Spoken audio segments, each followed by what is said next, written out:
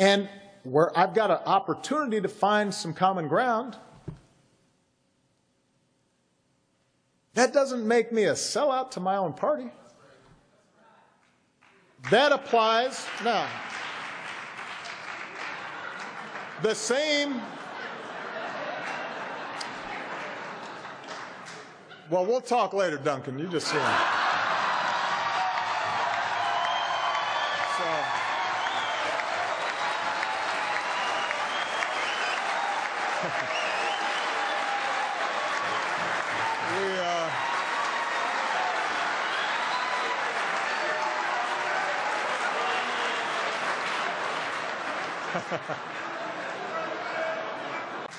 Well, we'll talk later, Duncan. You just see him. Well, we'll talk later, Duncan. You just see him. Well, we'll talk later, Duncan. You just see him. More important.